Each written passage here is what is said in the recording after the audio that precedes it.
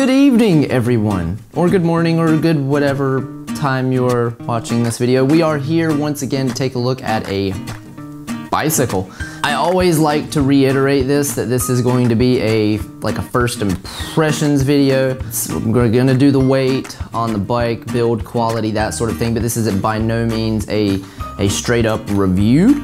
I do believe that you cannot really do a good quality review of a bicycle until you've put a lot of time in the saddle on the bike. And a lot of you really liked the first impressions videos of like the more budget-friendly bikes. I guess not a lot of people are doing these, and I did realize that I have not done one from Gary Turner yet. So this is a good opportunity. We've got the Sensor Sport, just a good budget-friendly, I guess you'd call it an all-mountain bike. Kind of does a little bit of everything. But if you do have something that you would like for me to actually do a little first impressions or even a review, like I have been doing with the Orbea Ois lately, just let me know in the comments. I can get my hands on a lot of stuff from Giant, GT, Salsa, Orbea, Bianchi. I think that might be it. But I also do quite enjoy it when you hit the subscribe and the like button.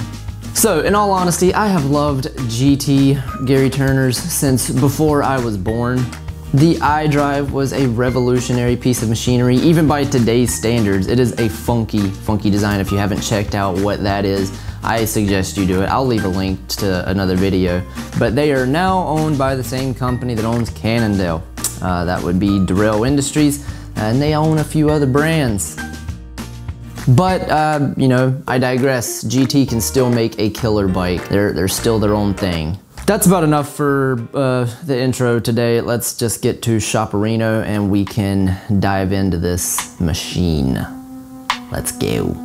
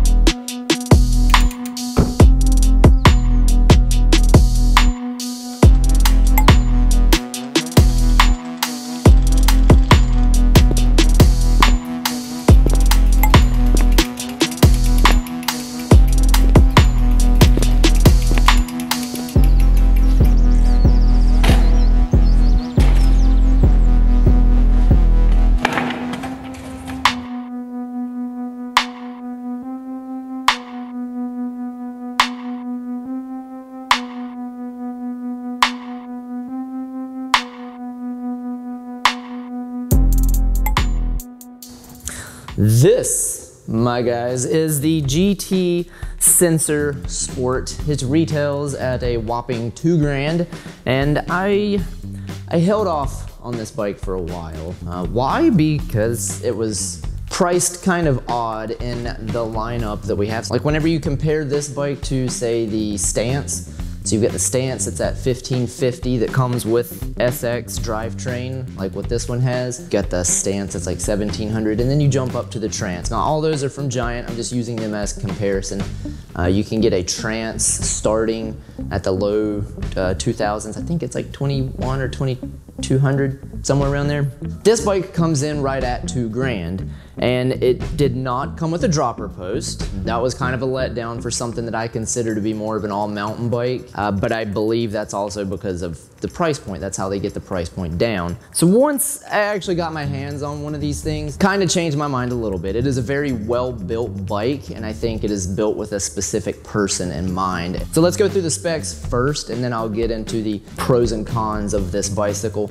So if we start with the front end of the bike, it does come with a RockShox Recon. That is a price point good for. It's not a Revelation or a Reba or anything like that, but if you've never had an air suspension, this is an awesome bike. GT actually did a bike called the Verb. I don't even know if it's in production still. A couple years ago, that was their true price point full suspension bike.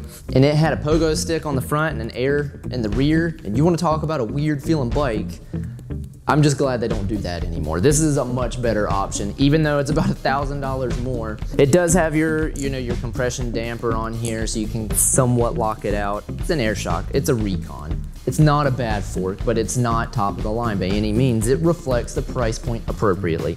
The brakes, they're Tektro brakes. Tektro is not as bad as SRAM, not as good as Shimano. I've never really had that much problem out of the Tektros. I do like that they go ahead and stick the 180 mil rotors on it, since this is more of an all mountain bike. And they do use mineral oil, which I think is a big plus in my book. The tires, WTB Rangers, not terrible tires. I don't know if they're actually tubeless tires, but the Alex rims are supposed to be tubeless. That is what we were told. Well,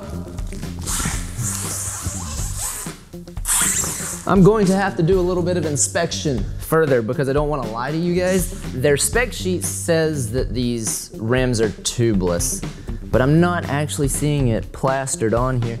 And as many of you probably know, if they're tubeless, it usually says it all over the place. I will look into this further. So when we move back to the drivetrain, it does come with full SX drivetrain, 1x12, got the dinner plate, check. So that is a modern drivetrain. That's what all the bikes are coming with. It's not my favorite drivetrain because it is the entry level into the 12 speed, but you can get NX or even GX for pretty nominal prices on the upgrade.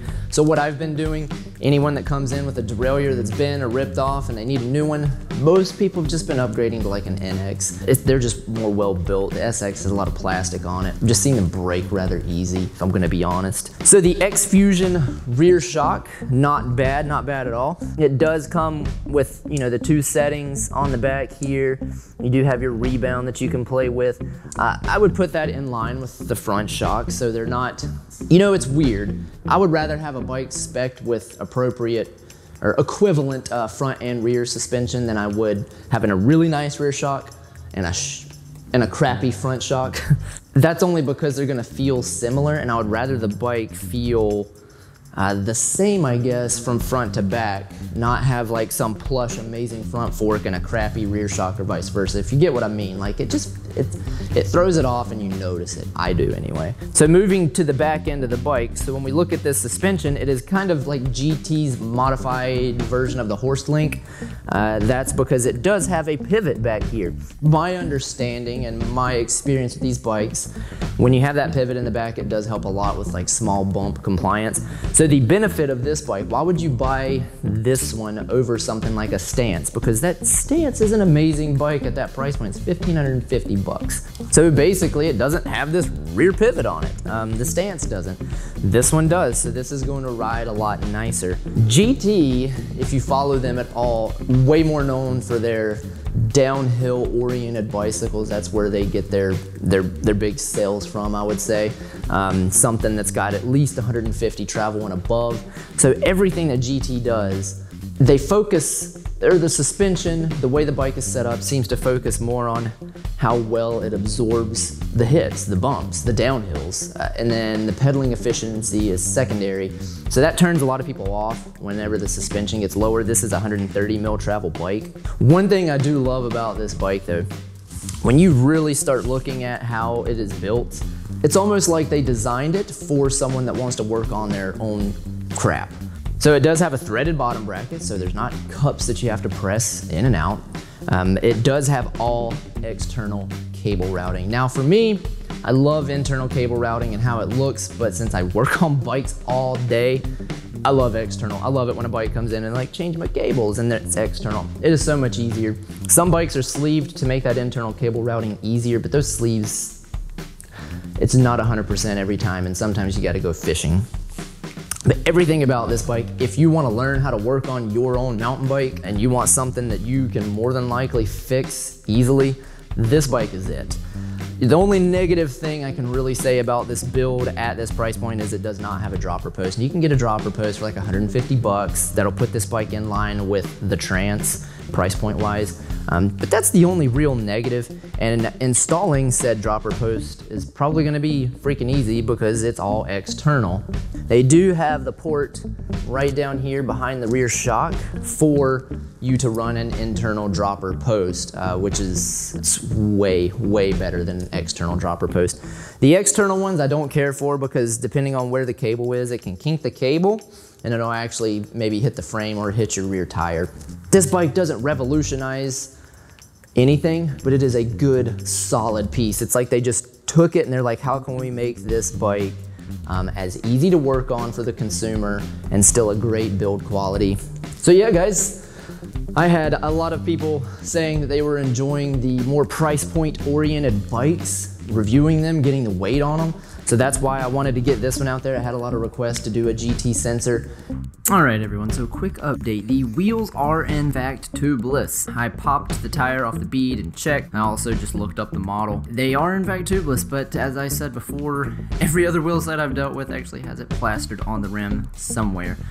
These wheels did not, and that's why I just wanted to double check. So again, the wheels are tubeless. Now, let's move on to the weight of the bicycle. So if you follow GT whatsoever, they have always been known for having a little bit heavier bike, but the bikes are bomb-proof. This bike comes in at 35 pounds. So as you all know, I race cross-country, so I am used to bicycles that are 10 pounds less or more than this bike. Like I said, that is not what the intended purpose of this bike is for. This is supposed to be a bomb-proof sensor, smaller travel bike that can just take a beating. So I'm not entirely surprised by the weight. I did think it would be closer to 30 than 35, but you know, you can just take a poop before you ride and you'll be alright. Hope this was helpful. I will see you all in the next one. Later.